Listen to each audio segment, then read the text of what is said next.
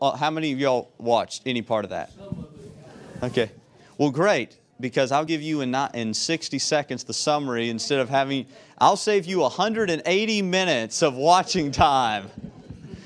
In short, Biden came out strong but slumped in the second 2 hours. Warren sort of held steady. Bernie is slowly disappearing. It's obvious that he is not the same candidate he was 4 years ago.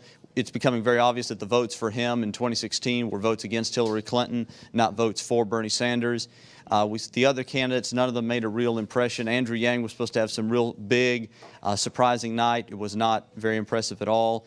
The big winner in all of that was probably Donald Trump, because nobody had a breakout moment.